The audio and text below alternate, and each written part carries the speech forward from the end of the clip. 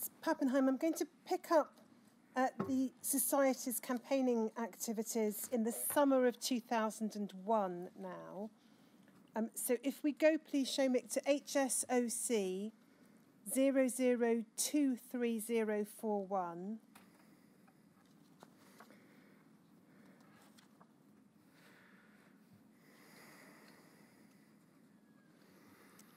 We'll see from the top of the page, it's the bulletin for the summer 2001, so it's issue 2 of that year.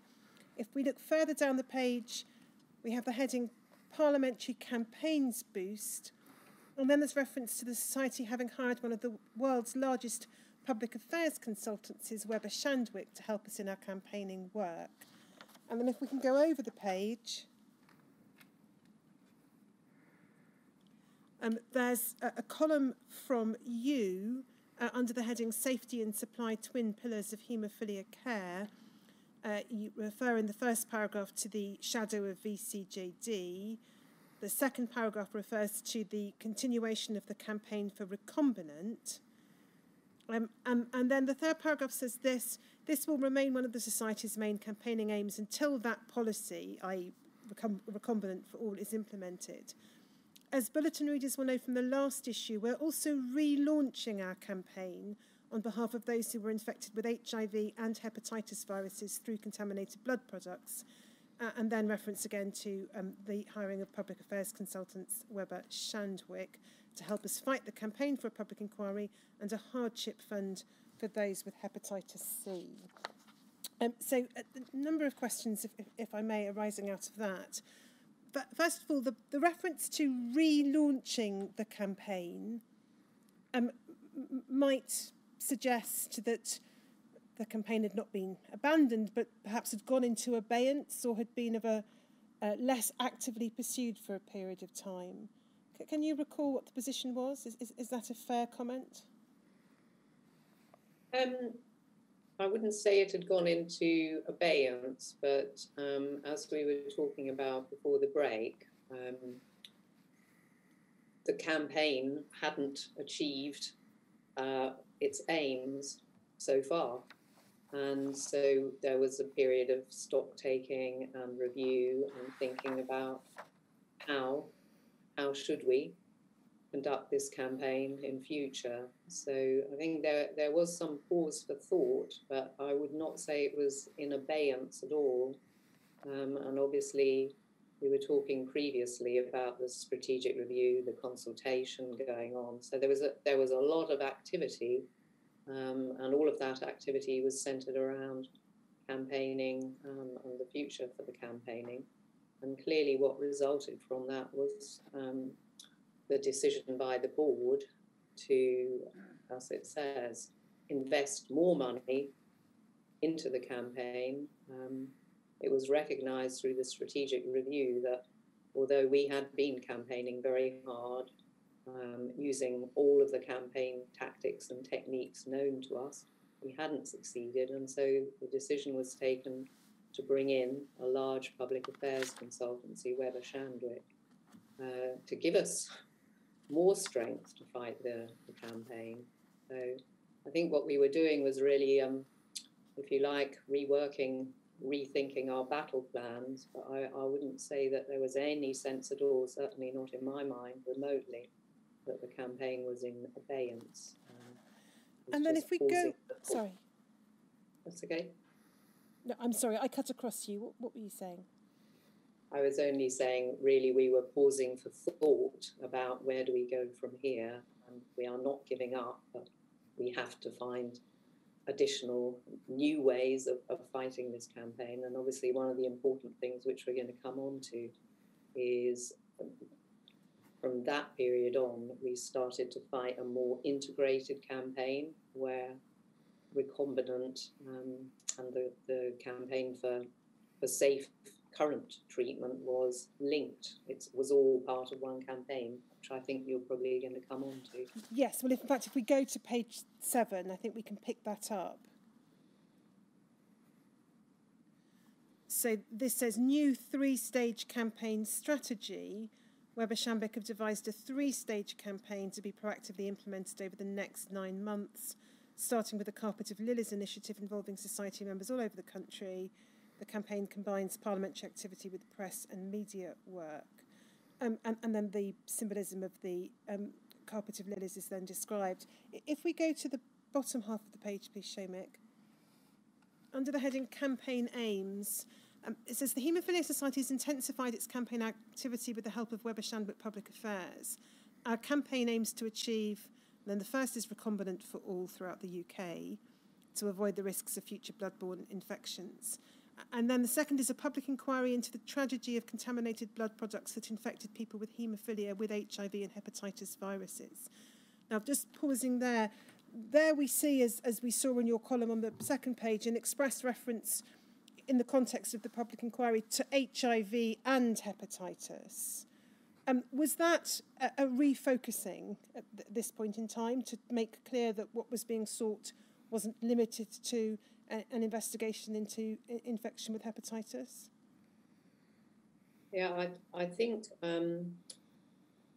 when you look at the different ways in which we tried to communicate, the words that we actually used, as we talked about earlier in the evidence, it's my belief that it would be impossible to talk about the impact of the contaminated blood disaster.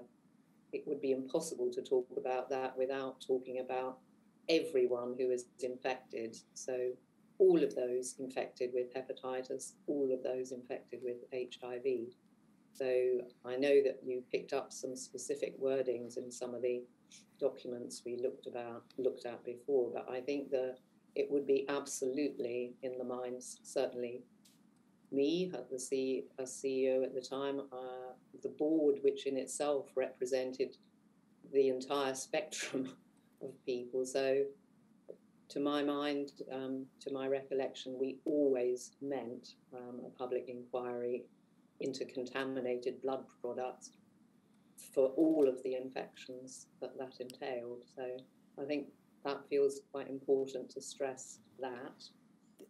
The third bullet point we then see is financial recompense through a hardship fund for people with haemophilia infected with hepatitis C, in addition to the financial assistance scheme in the form of the Macfarlane Trust. Why was the terminology of hardship fund being used at this point in time? I think it's at this point where we are currently, at such a distance of time, from my current recollection sitting here today, what the reason was for choosing that word, hardship. I don't think I can explain that by memory. So I don't know that I can comment further as to why. The only comment I would make is that when we stated campaign aims, which, as you've seen in the documentation to date, on a number of occasions there were different words used going right back to even before I joined the society. Different words were used at different times to explain what the campaign aims were, and those words would have been chosen for clarity of communication to our members, but also very much to those that we were trying to influence. So it's possible, but this is only speculation, that using that word, hardship, may have been felt to be a clearer way of explaining, but that's only speculation today. So I'm sorry, I can't from memory explain why that change of word. Can we look at a letter the chair wrote, but copied to you, to a member who raised concerns about that? It's at WITN 1055079, please, Shomik.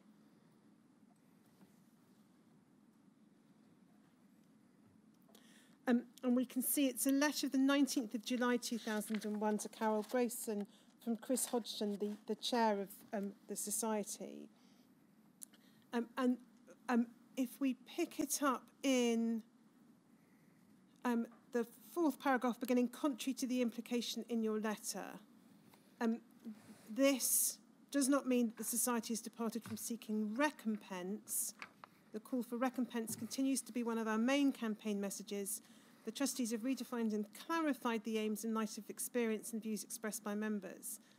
We believe the campaign is now more inclusive in that our aim of achieving a public inquiry covers both those infected with HIV and those with HCV, as does the aim of securing recombinant for all, regardless of age or viral status. And just pausing there, the use of the word now, we believe the campaign is now more inclusive in that the aim in relation to public inquiry covers both, does tend to suggest that previously the focus had been achieving a public inquiry in relation to hepatitis, or at least not spelling out that the public inquiry would encompass both. Would you accept that? Or were you able to assist with why Mr. Hodgson wrote in those terms? I think in terms of the context, the campaign was always a very divisive topic and a very sensitive topic in terms of how the society was seen to be conducting it. The society had in its members people infected with HIV, people infected with hepatitis C. And obviously at the point when I joined the society, the way in which the government had responded to those groups was completely different, and that in itself was divisive. So there will have been, along the road of the campaign, as we've already talked about, debate, discussion, argument about the balance of priorities and the expression of the campaign and how it should be. But that may at times have seemed divisive and not inclusive. So I think what we were doing at this point that we're looking at is making sure that our campaign was seen to be and communicated as completely inclusive. I think, as I said earlier, in every single communication we ever put out, we always referenced HIV and hepatitis. So you can see that in all the documentation. We always describe the tragedy of contaminated blood in terms of its impact on the community, those infected with HIV and those co-infected with Hep C or mono-infected. So we always did that. And here what we were really keen, as Chris Hodgson has tried to do in this letter, is to demonstrate it is inclusive, and that's a correct description of the aim of the public inquiry. I guess what I'm saying is that at times perhaps it wasn't perceived as inclusive. And then the next paragraph responds to concerns which have clearly been expressed on the terminology hardship fund.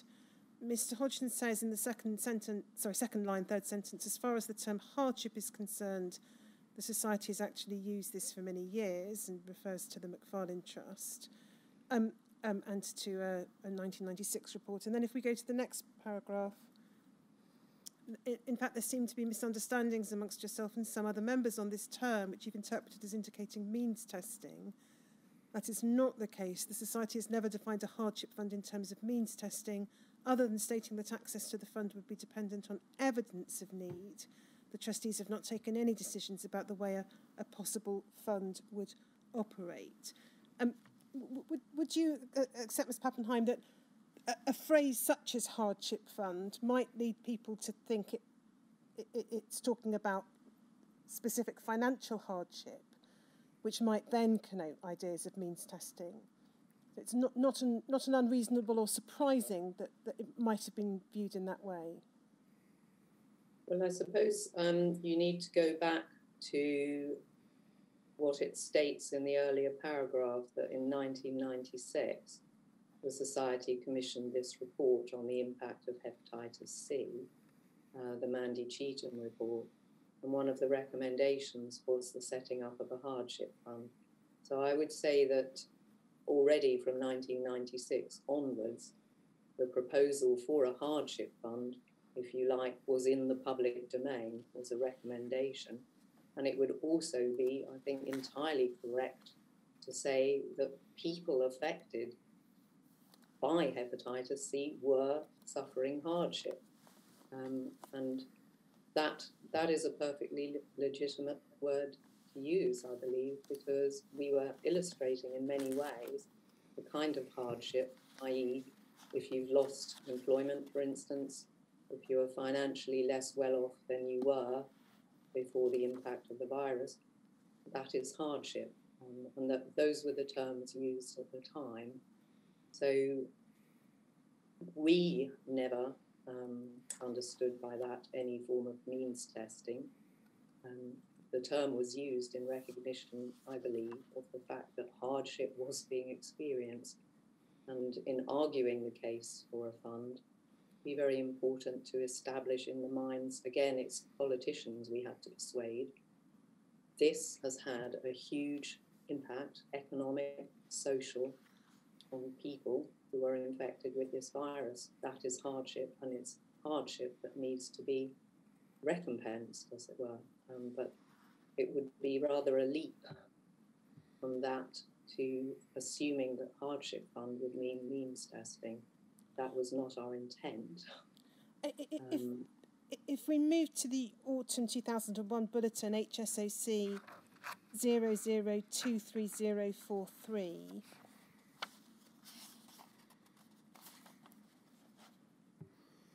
and we go first of all to page 7,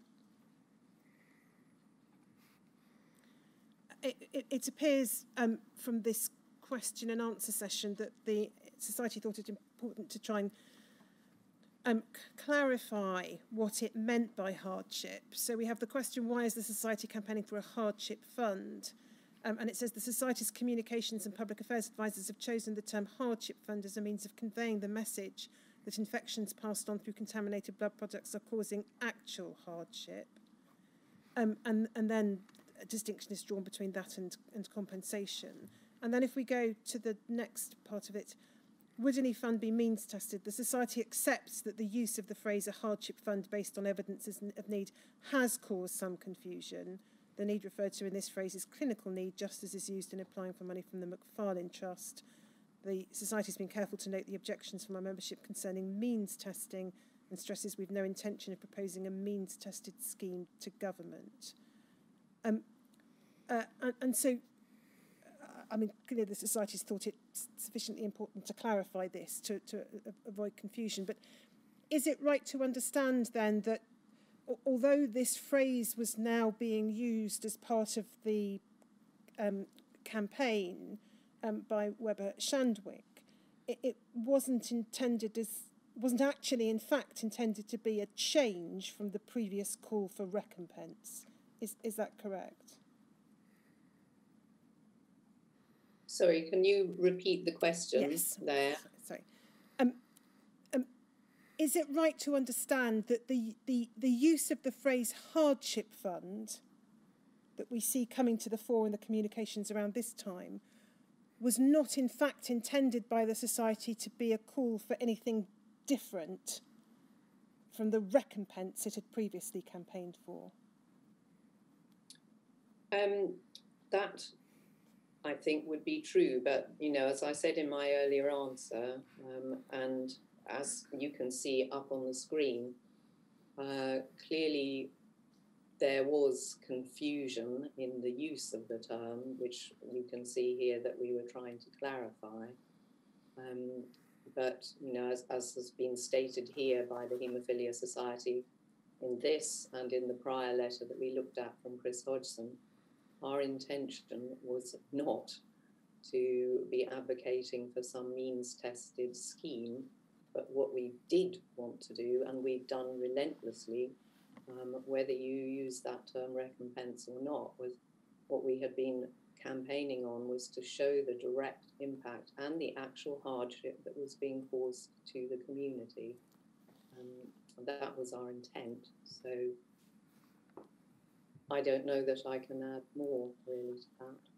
And if we go may I just ask, was it your understanding that the Macfarlane Trust operated on the basis of clinical needs which differed from one person to another who had HIV. Yes. On what did you base that understanding? So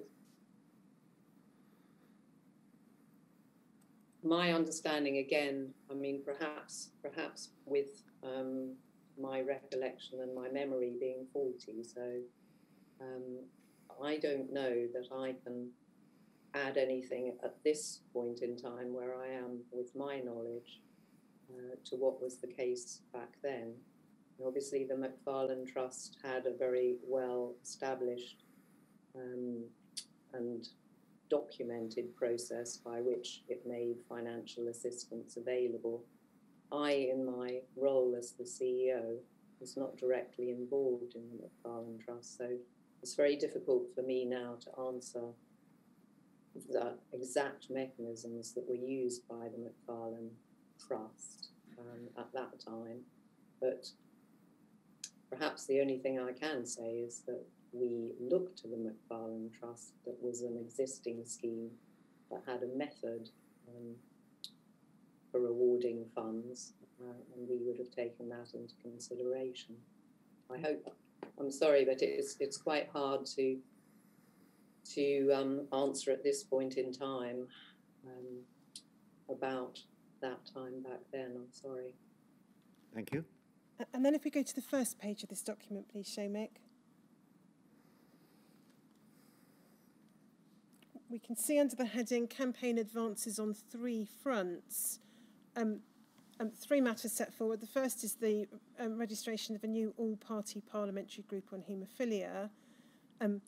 That's the first paragraph. In the third paragraph is the continuation of the Carpet of Lilies campaign. But the second, and this is what I wanted to ask you about, was the creation of a hepatitis C think tank to help strengthen the campaign for financial recompense for people with haemophilia who've been infected with hepatitis C. The members of this think tank are experts in legal, actuarial, medical and government relations. They'll be working together to investigate a range of financial models that could be used to release funds to the HCV-infected haemophilia community. Now, we'll look at a bit later about what the report that was produced and what the Society did with the report that was produced by the think tank. But can you assist us with what the thinking was behind setting it up? Yes, it was an initiative. If you look at the history of the campaign that we've been talking about so far today, we had not succeeded. We had not been able to persuade the government, despite all the effort that we've been discussing and looking at in this evidence. And this new initiative took, I think, as its purpose, the idea of actually doing the work of putting together a potential model for a scheme that we could then propose to government. So this was the think tank that was chaired by Matt Kelly, QC. And the intention was to really do this very, very detailed work to put together a proposed model of a scheme, and that could be used to advance our campaign. Because to date, we had received no positive response whatsoever from the government. And our thinking was that if we could actually demonstrate to them, here's the working model, it shows how such a model could be devised and what the likely costs might be, that would give us, if you like, a new campaign strategy to be able to influence the government and to show here is a solution which potentially we could propose through parliamentary supporters to be able to offer a solution, as the government to date had shown nothing, no response whatsoever, no sign of looking into this, no sign really of taking the matter forward. So in a way, what we wanted to show is this can be done by an expert think tank. here are our proposals, come and discuss them with us. And we can see from this the range of experience of those who were on the think tank.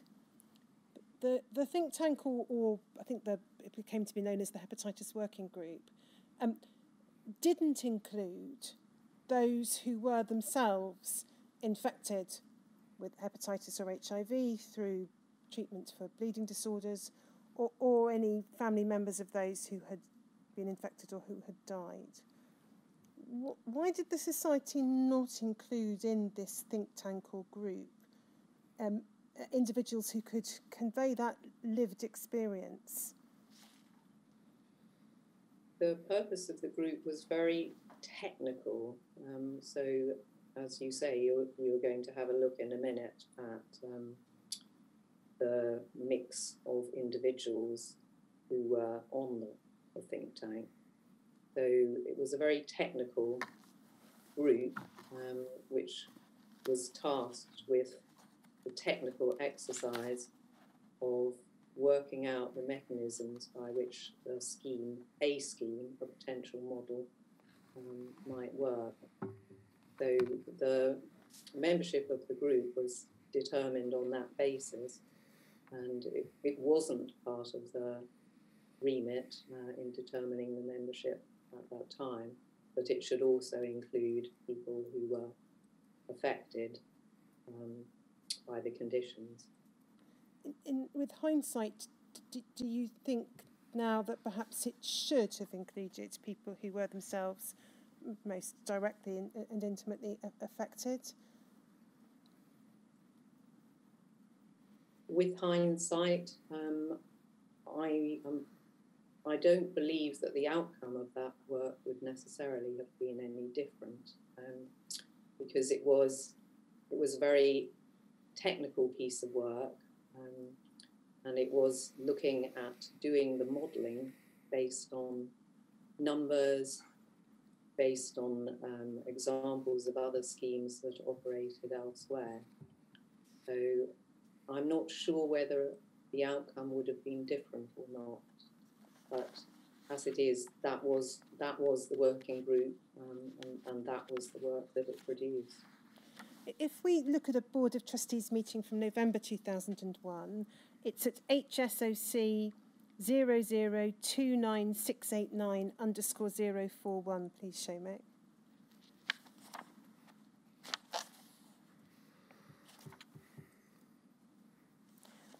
We can see this is the Board of Trustees meeting 29th of November 2001. If we go to page 4,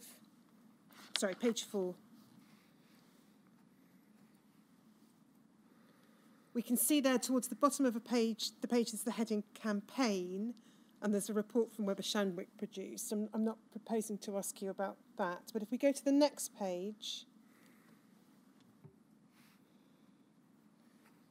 halfway down the page, you'll see in bold the heading B, to consider the report produced by the HCV think tank on a possible financial assistance scheme for people with hepatitis C.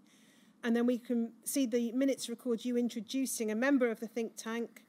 There's reference to an interim confidential report from the think tank indicating the cost of adopting the Canadian scheme. And then the fourth paragraph under that heading, trustees felt that the views of affected people should be sought on the proposals and asked the Chief Executive to undertake this, bearing in mind the need for confidentiality. Was that step taken? Were the views of affected people sought on the proposals set out in the interim confidential report? I can't remember at this point in time what happened about that. Sorry, I can't illuminate that. So would this be right? If the views of affected people, which would be presumably at the very least members who were infected with HCV or whose family members have been infected with HIV, there should be a documentary reference to that somewhere. Yes, but I'm afraid I can't remember, but clearly it's in the minute. So I imagine something would have taken place. And then if we go over the page, we can see in the top half of the page a discussion about the aims of the campaign. So recombinant, it's agreed following discussion that the campaign for recombinant should be continued. Financial recompense, it was agreed that the Society continue to progress the campaign for recompense for people infected with HCV. And then public inquiry, it was agreed that the two main objectives, the call for recombinant for all and the call for financial recompense, should take priority, but the call for a public inquiry will not be dropped. So I think, is it right to say we see there the call for a public inquiry taking a back seat? Is that a fair way of putting it? It's not being abandoned as a campaign aim, but it's not going to be pushed forward with the same degree of urgency as the other two at this point in time. It's very difficult to say because I imagine that this is a minute of probably quite a difficult discussion, which I think is indicated by the wording, each trustee was asked their views on each. So, yeah, I think it's quite difficult to comment that might have been the implication there. And obviously, it is as written, but in the context of what I think was quite a difficult meeting about the campaign. If we move forward to the next Board of Trustees meeting, which was January 2002, we can see that at HSOC 00296889_042.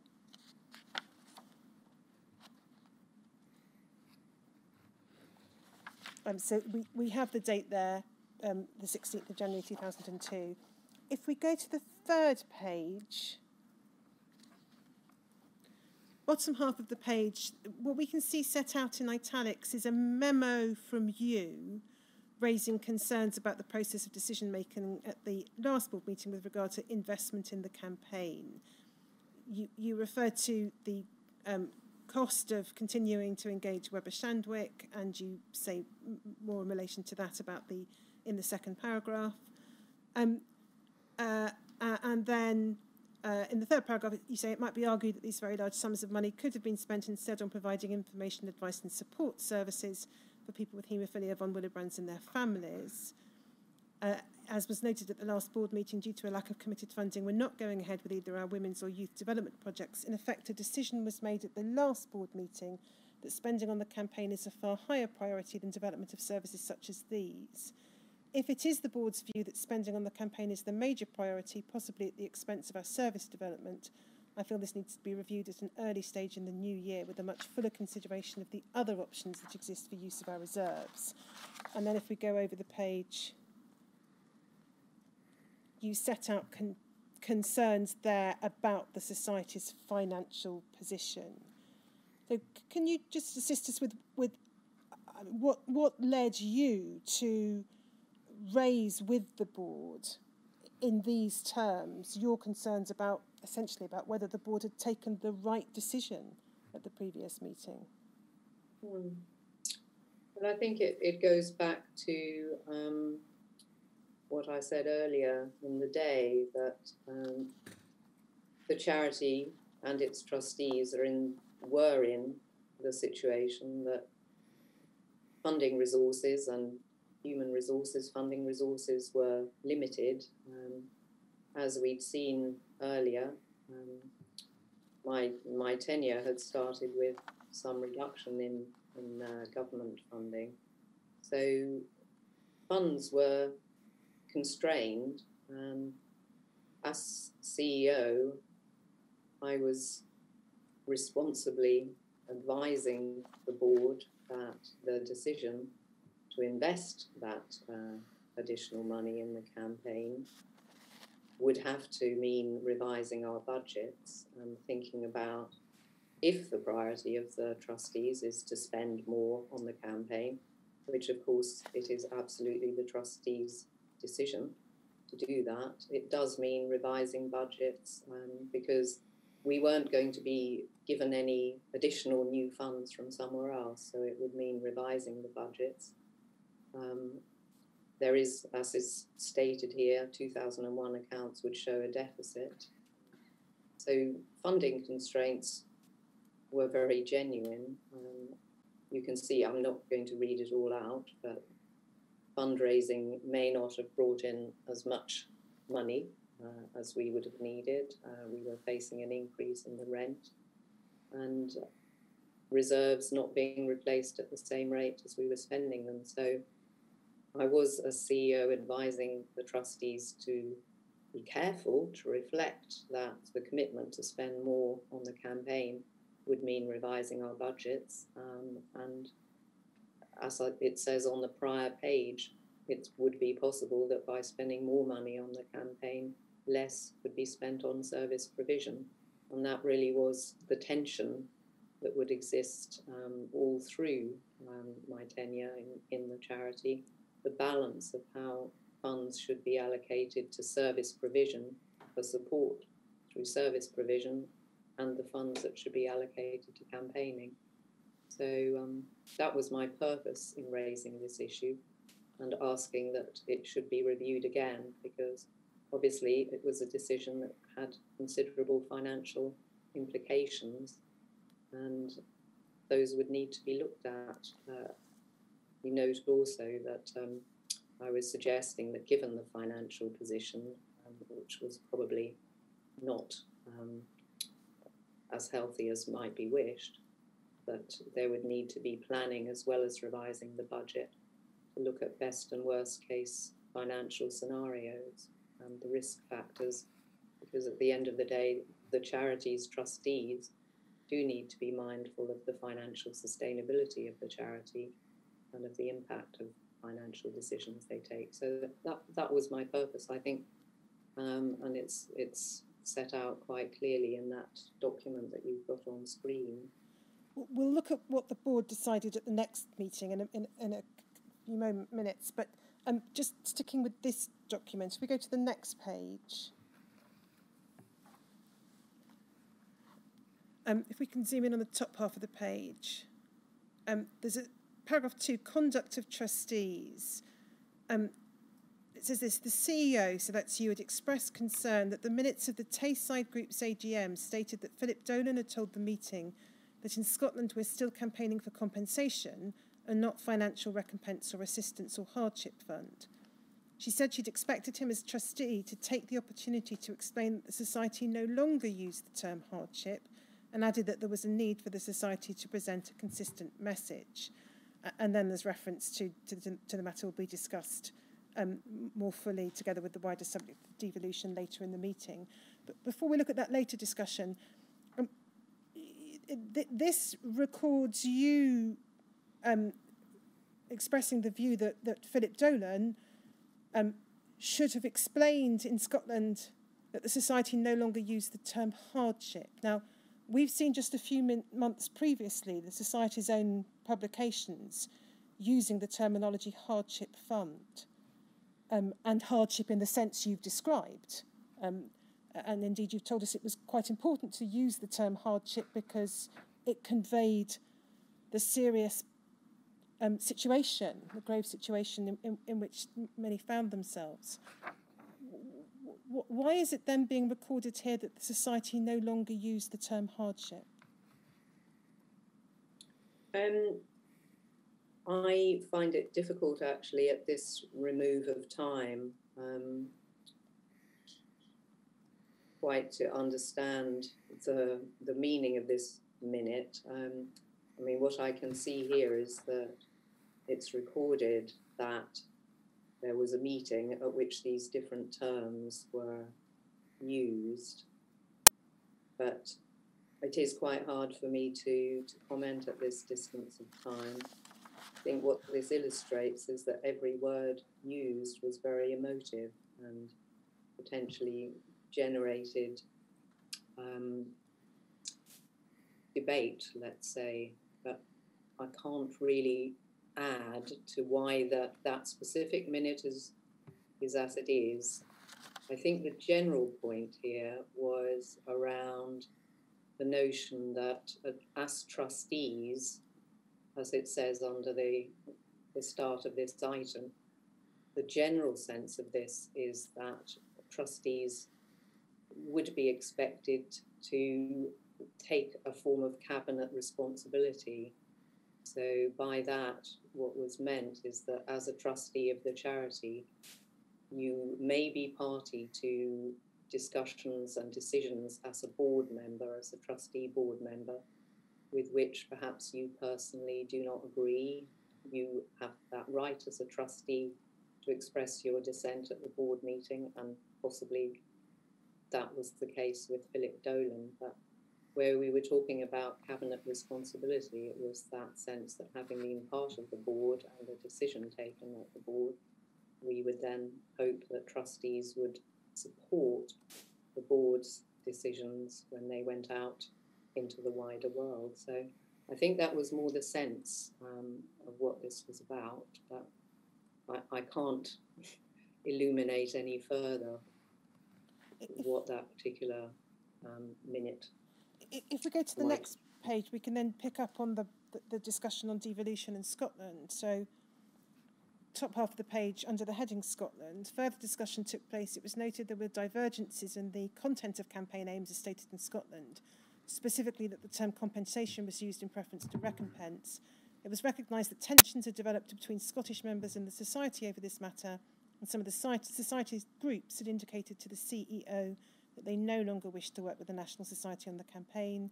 It was agreed that the broader matter of devolution and the possibility of reviewing this again with members should be discussed when more time was available. Now that minute largely speaks for itself, but what can you tell us about the divergence between the Society's campaign aims and the campaign aims of society members or groups within Scotland, and how, if at all, was that divergence addressed? I'm not sure that I can illuminate further today, sitting here now. I think this minute, this note here, describes what undoubtedly was the case, that there were divergences, there were disagreements, there were very, very strong feelings. I mean, at the end of the day,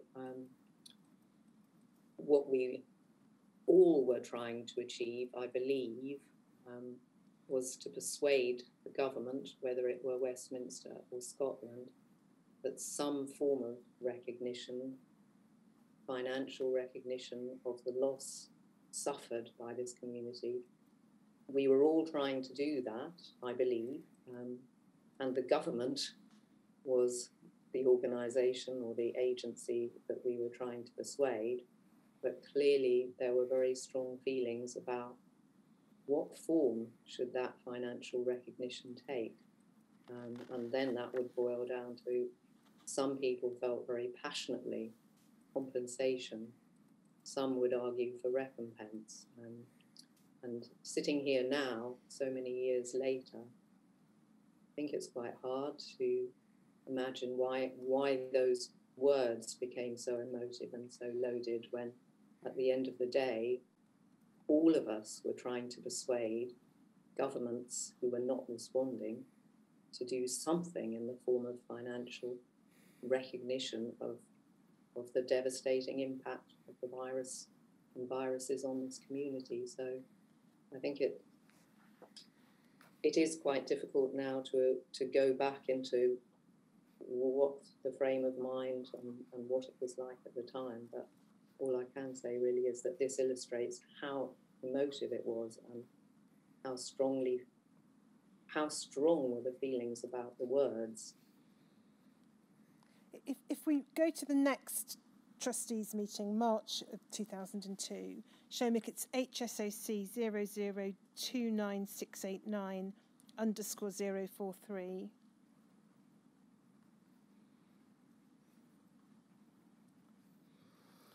And we can see minutes of a Board of Trustees meeting 20th of March 2002. If we go to the second page and look at the bottom half of the page, under the heading Campaign, we see reference to a progress report from Webber Shandwick, the January-March campaign report. The report was well received and noted. It was explained that Webber Shandwick was focusing on a submission to the Chancellor in advance of the budget setting out the case of provision for recombinant for all. And it was noted Budget Day was also World Haemophilia Day. It was noted that a valuable meeting had been held with supporting MPs and Health Minister Yvette Cooper. The CEO reported that the Minister had asked the Society whether recombinant or recompense for hepatitis was a greater priority for members, a question which possibly indicated that a limited amount of money might be available. Now these minutes record you reporting that question being posed by the Health Minister, Yvette Cooper, but they don't record what the Society's answer was, or indeed whether the Society gave an answer. Are you able to assist with what, if any, response was given by the Society to the question posed by the Minister? No, not from memory, but I think you should be. This was an official meeting between us and the Minister, so I would assume that there is a civil service note that you could obtain of what was said, and that is a very challenging question for the Minister to ask, is it not? Because we knew that our members wanted all of it, recombinant and recompense. So I can't add anything from recollection, but I hope you can get an official minute from civil service. If we go to the next page then, and we move on to the item HCV Think Tank report. So it's the paragraph B, to consider final report and agree next steps. So it records you giving a presentation on the final report and a discussion about the report. There's then set out in the next paragraph the proposed next steps, seek meeting with government to present proposals, consider joint approach with McFarlane Trust, etc. And then this, trustees then discuss the question of at what stage should the Society inform/consult members. It was noted that there would be opportunities for feedback at the AGM conference and via the HQ newsletter in the summer and autumn. And there's reference to setting up a management panel and a number of steps. And then it says it was also agreed that in the event that any settlement were offered by government, trustees would have to consult the membership before accepting such an offer. Now, if we just go back to the sentence, trustees then discuss the question of at what stage should the Society inform/consult members. That might suggest, Ms. Pappenheim, that the consultation with members that the trustees asked should be undertaken when the Society had the interim report had not been undertaken, and the question of consulting members was arising afresh here. Is that the right inference to draw, or are you not able to assist? I can't speculate on that. I'm sorry, but I cannot speculate on that, and I don't have, from memory, any information to share on what that was about. And the next sentence, it was noted that there would be opportunities for feedback at the AGM conference and via the newsletter, again, might suggest that those were going to be the opportunities for members to say something rather than any separate consultation process. Again, is that a fair inference to draw? Well, they clearly were opportunities, and I think we would have been very well aware that those face-to-face opportunities, such as the AGM, would give us and give members a chance to speak directly with us. So that's a face-to-face. Obviously, communication opportunities in writing through the newsletter. But yes, those were ways which we were intending to use clearly to consult and inform members. And then just to complete the picture in terms of decision on the future of campaigning work, if we look at the paragraph at the bottom of the page, you gave a presentation outlining the options available for the future of the Society's campaigning work, assuming that the current campaign on the impact of contaminated blood products will be much scaled down or even ended in the next 12 months. It was agreed that resourcing/staffing of campaigning/public affairs functions was dependent on the future direction of campaigning, and that the Society could not sustain further spending on campaigning at the current levels. The CEO's proposals therefore reflected the need to save substantial costs whilst ensuring the Society still had access to the necessary skills. Trustees considered the 4 options proposed by the CEO, and then over the page we can see 4 options set out. A is to create an in-house post of Press Information Officer. B, to create an in-house post of Campaigns Parliamentary Officer. C is to redistribute functions to other team members, and we see below A and B are dismissed because it would cost too much. C is dismissed as being not being feasible, and so the trustees endorsed option D, which was use single lower cost freelancer for selected public affairs / campaign functions. Webber Shandwick would no longer be involved, and as and when the Society wanted assistance, it would engage someone on a freelance basis. Is that right?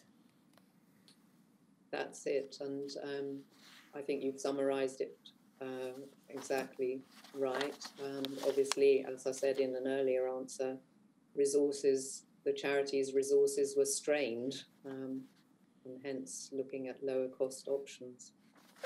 And then the final set of board minutes I want to ask you about in terms of the campaigning activities are the June 2002 minutes. Those are at HSOC 0029689_045.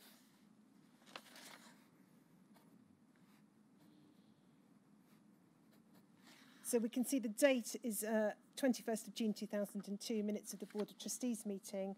If we go to the 3rd page and we look at the heading Campaign A, to receive an update from Webber Shandwick and the Chief Executive, trustees discussed the report from Webber Shandwick and additional information from the CEO regarding a meeting with Health Minister Hazel Blears earlier that week to present the report of the HCV think tank. The Minister had stressed to the Society representatives that the government had no plans to change its policy on financial assistance, but given the amount of work that had been undertaken by the HCV think tank, the report would be given to the government's financial experts. An early day motion had been put down in Parliament asking the government to support the findings of the HCV think tank, etc. So I think it's probably right to understand from this that the decision was to present that report, which we'll look at in a moment, to the Minister, now Hazel Blears. Had there been any consultation, as far as you can recall, with members about the content of the report in the intervening period? You'll recall that the last set of minutes we looked at talked about opportunities through the AGM and the newsletter, but between that meeting and this meeting there wouldn't have been that much time. Is it right to understand that the report was presented to the Minister without members having been given the opportunity to give any kind of detailed feedback on it? I'm afraid I can't comment on that from memory, so I don't think I can add anything further to what's been written here. I note that it's stated in the minute that the report offered an example of a possible financial assistance scheme. It was based on the scheme in Canada, and it was based on considering levels of awards. So it was put forward as an example, but bear in mind that the decision as to whether any scheme would be adopted, or whether any notice was taken of this report, that decision ultimately rested with the government. So I think that's the situation we were in, but I can't add any more information, I'm afraid, to what consultation may have taken place. And then if we just look at the bottom of the page, under the heading to discuss communication to members about the future of the campaign, trustees agreed it was important to explain to members that the Society's financial situation requires that the level of resource devoted to the campaign be reduced. Experience indicates that there's little or no hope of winning a public inquiry or recompense for HCV unless there are dramatic developments in Scotland. The board still intends to keep fighting for recombinant and for the best possible treatment and care for all people with haemophilia and von Willebrands. There's also a need to do more to meet the other needs of the haemophilia von Willebrands community, and the continued focus on the campaign is preventing this. So is it right to understand from this that by this point in time, June 2002, the Society is no longer going to be devoting resources to either the public inquiry or objective or the HCV recompense objective in the absence of, as is set out there, dramatic developments in Scotland? I wouldn't want to put any speculation around what is actually written there, because I don't think I can contribute anything from memory today to what was written there. So I'm afraid I would just like to stick to the record of what was written there. I can't speculate, and I have no recollection to add to that, I'm afraid. If we go then to the think tank report, or the Hepatitis C Working Party report, Seamus, it's at HSAC 305927.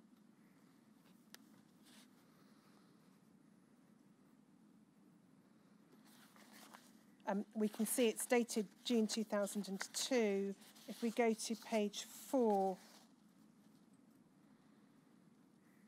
we can see the membership of the Working Party, which included you as Chief Executive of the Haemophilia Society.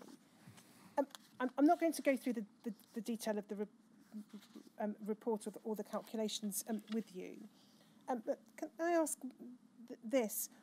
Other than giving this report to Hazel Blears, as we saw from those June 2002 Board of Trustees meeting minutes, what else, if anything, was done with the report?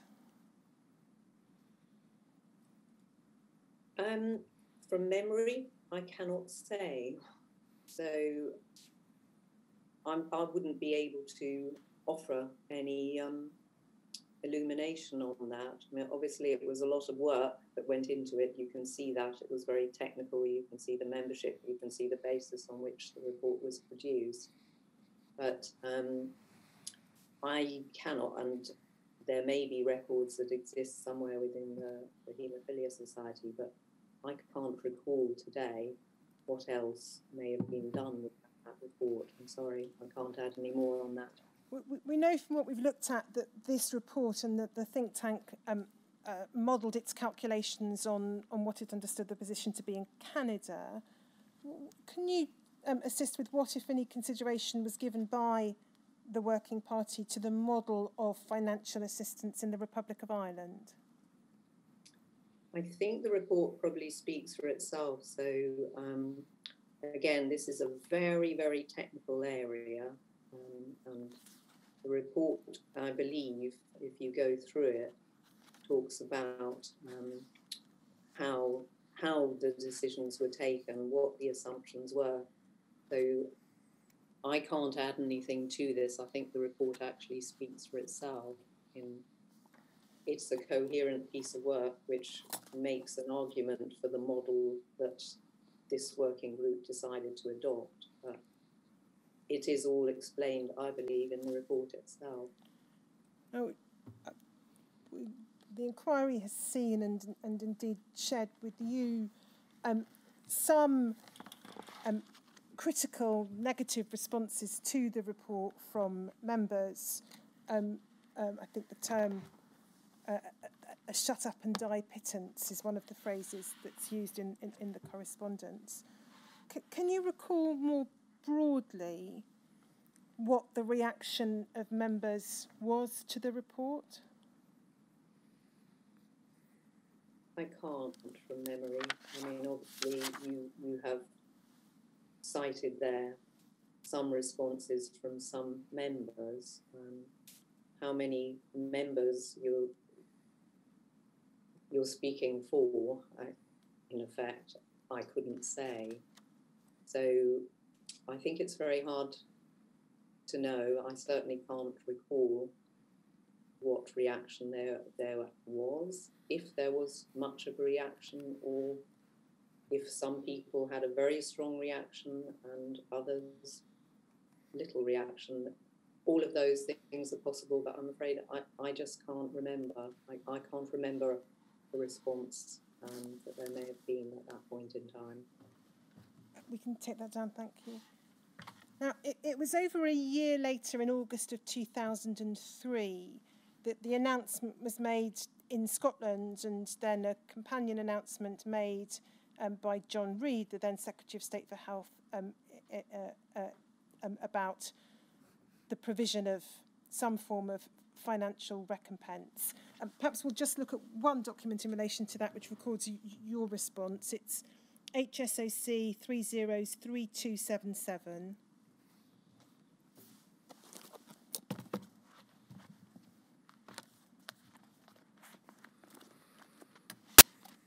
So, statement from the Haemophilia Society following the Scottish Health Minister's announcement that he would like to offer compensation to those infected with hepatitis C. And you're recorded as welcoming the Health Minister's agreement with the principle of offering financial assistance, disappointment that the figures fall far short of the payments proposed by the expert group, that's the ROSP group, and no provision made for surviving dependents of those who've died. And then if we go to the next page,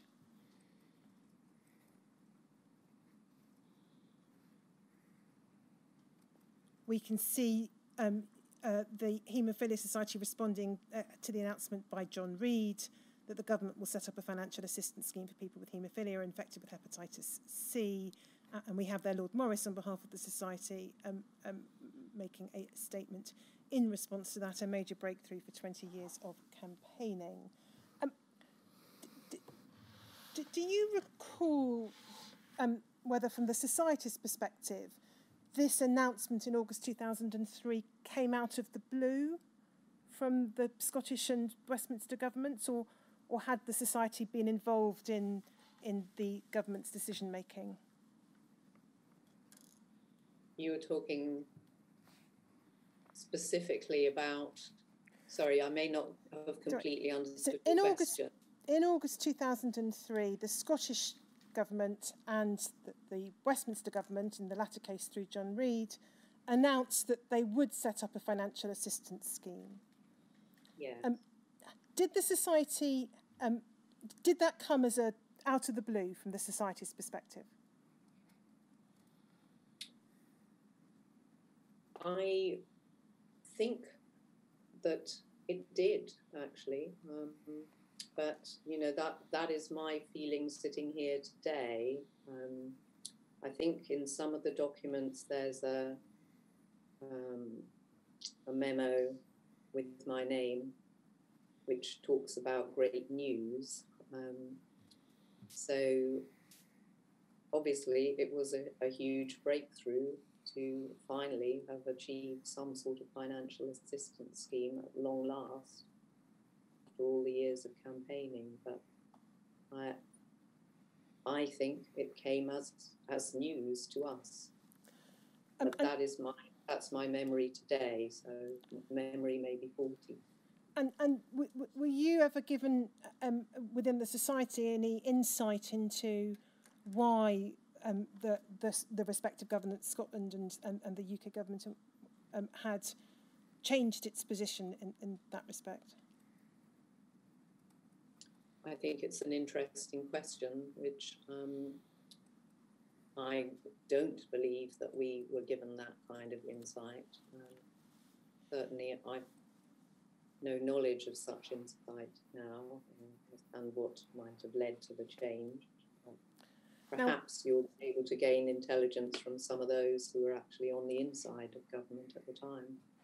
Now, we know that this scheme became the Skipton Fund, and you were involved in a handful of meetings in the autumn of 2003. You attended a meeting with Peter Stevens. You attended a meeting with Department of Health representatives and corresponded with Richard Gutowski at the Department of Health, setting out the Society's concerns in a number of respects about the limitations and parameters of the scheme. We've got those documents. Do you now have any recollection of those meetings, or what the concerns were about the parameters of the proposed scheme, other than what's set out in the emails and letters that you wrote at the time? Those are the stated objections, I think they're stated very, very clearly in writing. They're not in front of us on the screen, but they're very clearly there. And I think you can see that from the start, we were welcoming the breakthrough in terms of finally getting government acceptance that they would set up a financial assistance scheme. But from the start, we were raising concerns about the detail of that scheme, but we'd need to go to the other documents, I think, which set out specifically the objections that we raised. Just so that there's no mystery for those who are listening, I won't go to I think we've got 3 documents, 2 letters to Richard Gotowski from you and 1 email to Peter Stevens from you, but we'll just go to 1 to illustrate the kind of issues that the Society was raising. DHSC 0004520_002.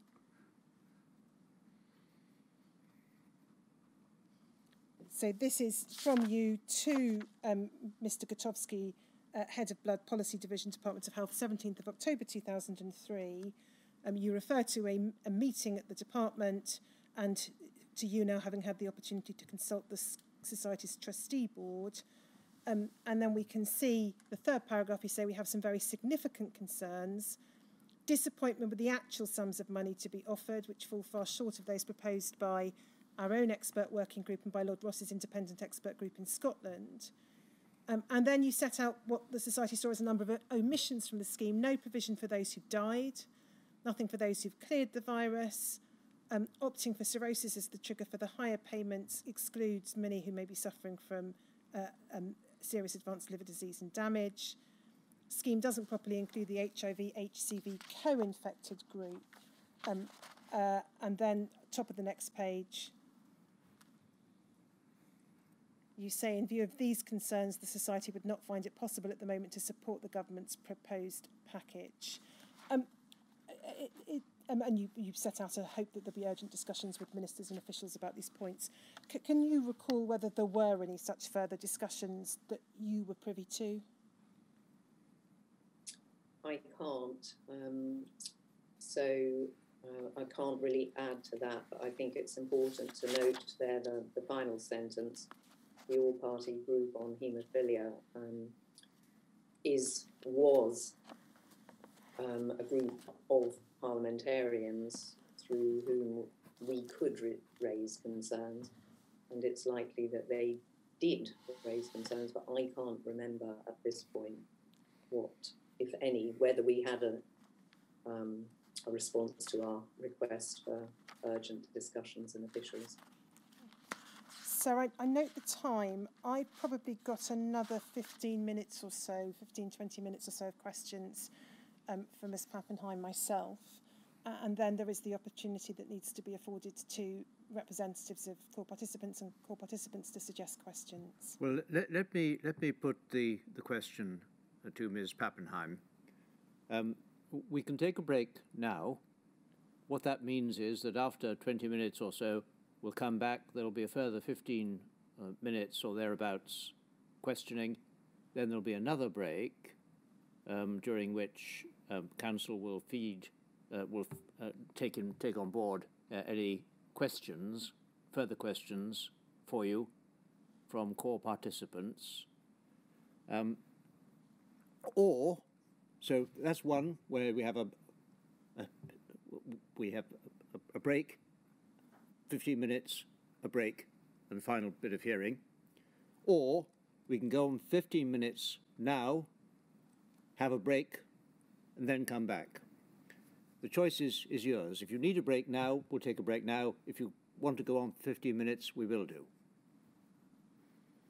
I think it would be preferable to go on for another 15 minutes because then we've concluded this section, as it were. So I'm happy to do that. Very well. So, Ms. Pappenheim, we've heard from, the inquiry has heard from some of those involved with the Alliance House organisations, in particular the Macfarlane Trust, that they felt it was not appropriate for them to undertake campaigning activities and that this was exclusively a job for the Haemophilia Society. Was that ever discussed by the Macfarlane Trust with with you at the Haemophilia Society? I don't recall a specific discussion taking place about that topic, but I think if I'm understanding you correctly, there's an inference that the Macfarlane Trust wanted the Society to campaign on issues because they felt that they couldn't, if I've understood you correctly. Yes, the evidence the inquiry's heard from some of those involved suggests that they thought it wasn't part of their role or remit to campaign at the Macfarlane Trust, and that any campaigning should be done by the Haemophilia Society. And really, it's just a factual question. Was that something that was raised by the Macfarlane Trust with you, as far as you can recall? I think it is. It's a factual statement because their role as the trust was to dispense the financial assistance, and they wouldn't have been empowered to campaign, as it were. So I think that would be a statement of the fact. And personally, in my role, I would have expected that would be the truth, that we could campaign, but they could not. Did the Macfarlane Trust ever come to you, its chair or trustees, and say to you, we think we need more money, we're putting in a bid to the Department of Health for that money, we don't feel able to campaign, but will you, the Haemophilia Society, actively campaign for greater funding to be provided to us? I don't have any recollection of such a direct request as that. I think what I've referred to in my written evidence is that there was an understanding that the money provided for the Macfarlane Trust was probably not enough to meet all of the needs, and that would have been known to me, but I don't have any recollection of such a specific request as you've described. We've looked at the various materials in the course of today at the focus of the Haemophilia Society's campaign on the government in terms of recompense and a moral responsibility. Did the Society ever consider advancing any kind of moral case against or in respect of pharmaceutical companies, or was it very much focused upon the government and the government alone? It was focused on the government very much, and bearing in mind that we are talking about a national health service for which the government is ultimately responsible. So I have no recollection of any discussion about what you've described. Now, in terms of financial recompense, assistance, hardship, however one wants to term it, in the years that we've been looking at during your tenure, 1998 onwards, the campaigning in relation to financial assistance seems to have been squarely based upon securing assistance for those infected with hepatitis C. Was anything being done at the time to campaign for more help, more financial help for those infected with HIV? To my recollection, I don't have a memory of that. I suppose we have to bear in mind that those who were infected with HIV were also infected with hepatitis C. They would be co-infected, but I don't recall us actually campaigning. I don't think there's been any evidence provided from the Haemophilia Society of a solus campaign on those infected with HIV. I don't think so, from my memory today. And can you recall whether the Society, again, during the years in which you were there, ever campaigned for financial support for those who were bereaved, other than, as we've seen in relation to the hepatitis C campaign, or those who were caring for family members or partners who were infected? I think you've seen that when we actually got to the moment of the reality of a scheme actually potentially becoming available, that we very much put those those needs and those groups to the fore. But again, if your question is, did we run a solus, very specific campaign on those particular groups of members, I do not recall that we did. But, you know, ultimately they would have been included, we hoped, I guess, in any scheme that was set up. We were mindful of those issues, but, you know, your question is about, did we run a solus campaign? And probably not quite in that sense, I think.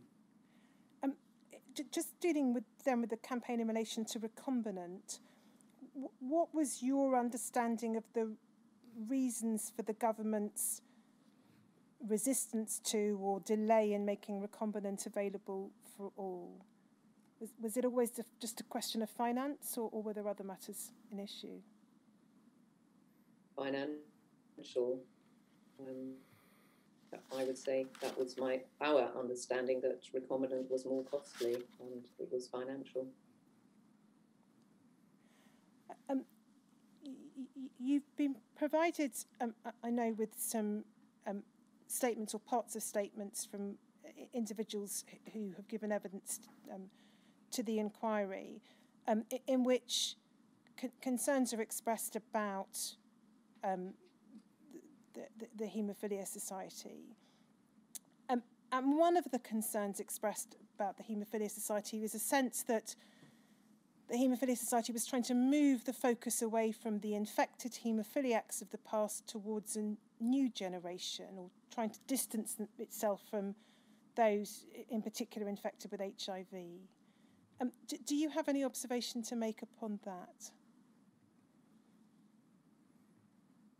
Well, I would say that that's an inaccurate representation of the Haemophilia Society's work, because throughout the time that I was in post, we provided services which you can see demonstrated. I've talked about them in writing and in the bulletin. We tried to provide services for the entire community, children, young people, older people. So it was a very large task for the Haemophilia Society, but we were trying to provide services and support for all generations, and all who were affected. And there was no, certainly not in my mind, any sense that we wished to prioritise one group over another, but we were trying to do a very challenging thing as a smallish charity in meeting all of those needs through the community. We've looked at some evidence about the position in Scotland and a divergence between the Haemophilia Society's campaign as a whole and the priorities within Scotland. Can you recall any divergence or concerns or dissent being expressed in relation to Wales and those who were members of groups in Wales? Nothing specific, no, not from memory. The documents refer at various places to two, what I think were called at one stage special interest groups within the society, so the Manor House group and the Birch Grove group. Is it right that both those groups at different, possibly at different times, effectively severed their ties with the Haemophilia Society? Yes, I've covered this in my written evidence. So when I first joined the society, I think relations were strained between the two groups, and the society was trying to maintain the two groups within our organisation. And so over the course of time, as I think I've said in my written evidence, I believe that both those groups decided to separate out from the society, but there's more detail in my written evidence. Can I then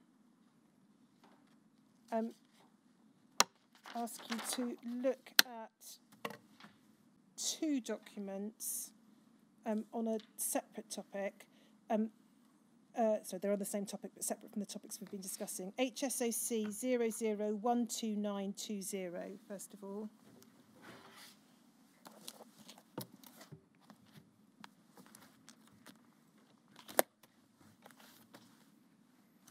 If we go to the second page,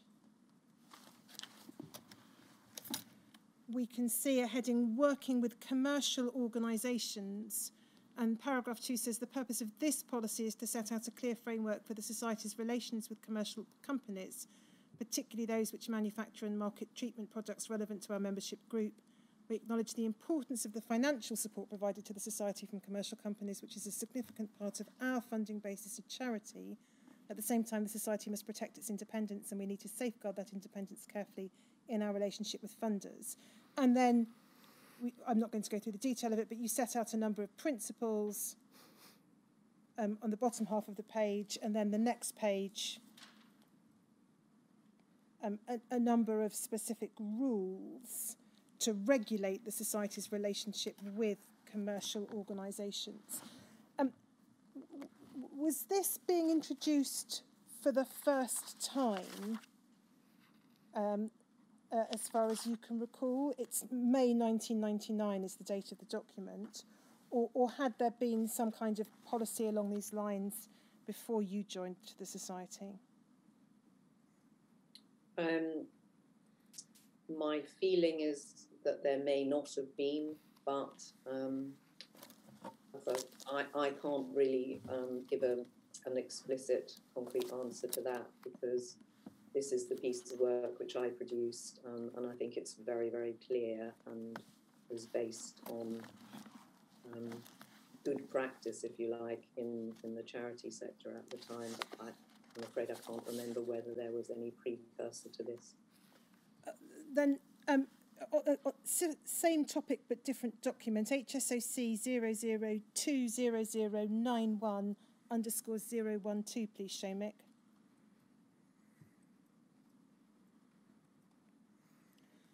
30th of March 2004, it's a report. It starts with, it's an update on the Scottish project / devolution. I'm not going to ask you about that. But if we go to page 5, under the heading Corporates, it says pharmaceutical company support for the Society currently averages around £150,000 per year. And then there's a reference as to what kind of proportion of that could go to Scotland if there was a separate Scottish organisation. Now that's a not insignificant sum of money. Were there any concerns in the Society about accepting funding from pharmaceutical companies to this magnitude in light of the history of the Society's members' lives being damaged by their products? I don't recall that being expressed. So I don't, from memory, have any recollection of that. Certainly not in my work as CEO and at board level. But obviously in accepting funding from corporates, we've just looked at those very, very clear guidelines, which were explicitly to ensure the independence of the charity, and that accepting funding from those sources should not compromise the independence of the charity. So under those guidelines, as far as I'm concerned, and I think as far as the board was concerned at the time, it was a useful source of funding, given that we've already talked about all of the work that the charity wanted to do and the need to resource it, and that work could not be solely supported by the government grants, so we had to raise money from other sources.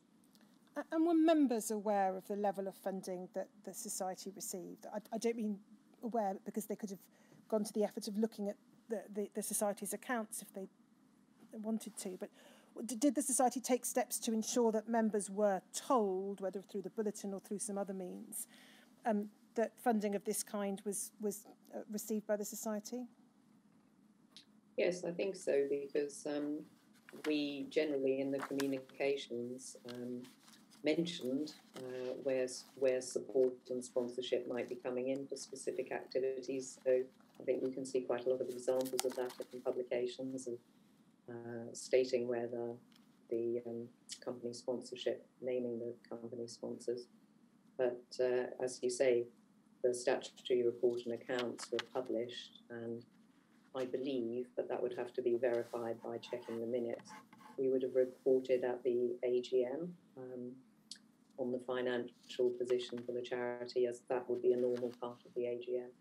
So I think we communicated this to members sufficiently. And then I've just got a couple of questions arising out of your statement, Ms. Pappenheim. WITN 45040001, please, Shomik.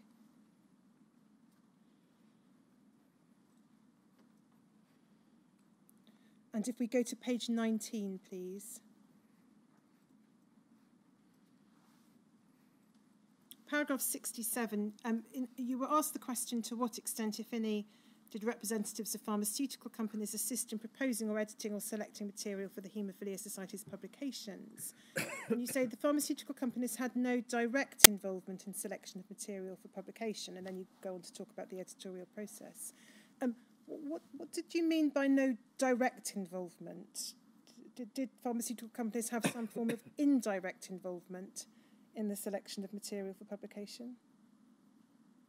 No, that wasn't my implication. I think I was just trying to answer the question, which is quite a direct question.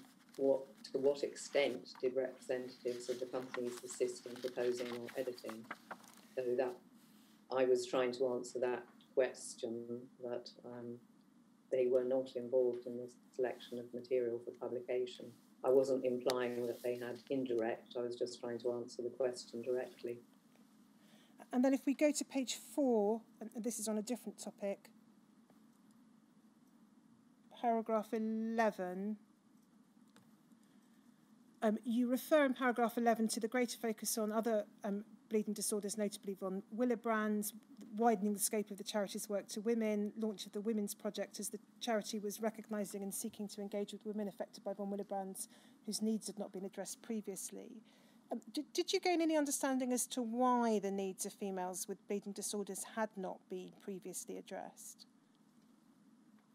That is a large topic in its own right, I think. So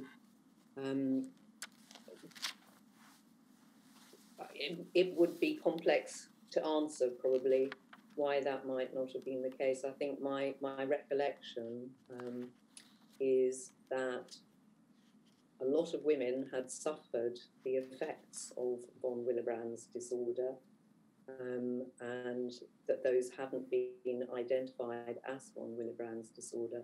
So it turned out that what had been overlooked or not understood is that potentially there were women who had very, very heavy periods, very long, prolonged periods. When they'd gone to the doctor about those, it wasn't identified that they might have a bleeding disorder. So there is quite a long history to all of this, and I think what we were shining a light on is that women began to come forward to tell their story of suffering for years the effects of bleeding disorders, which were, well, not to be probably gone into in detail here, but they were beginning to tell their experiences, and they hadn't been recognised and diagnosed as a bleeding disorder.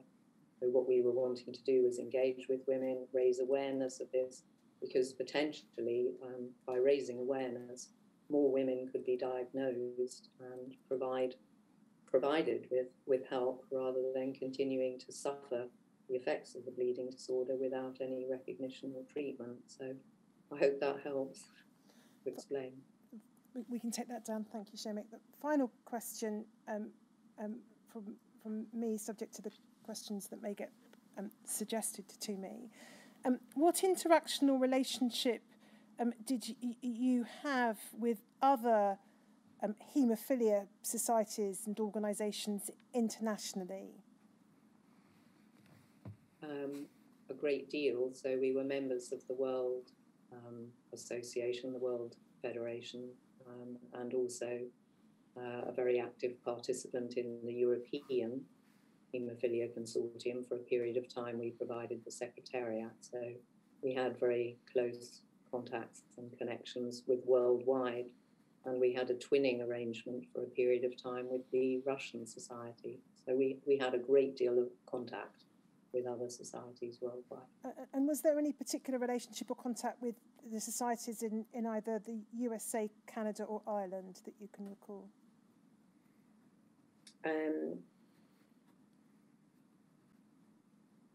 Specifically, probably a little bit more contact with Ireland, because they would have been active members of the European Haemophilia Consortium. So we had more reason to be involved with Ireland through the European Consortium. As to Canada and the US, I don't recall. So those are my questions. But if we could now take a break to enable core participants and legal representatives to suggest any further questions that they would wish to have considered. Yes, well, we won't come back before 4:05. If by then you haven't finished fielding all the questions that come, you'll let us know, and we'll let Ms. Pappenheim know in the usual way. Certainly, sir. So otherwise, it's not before 4:05.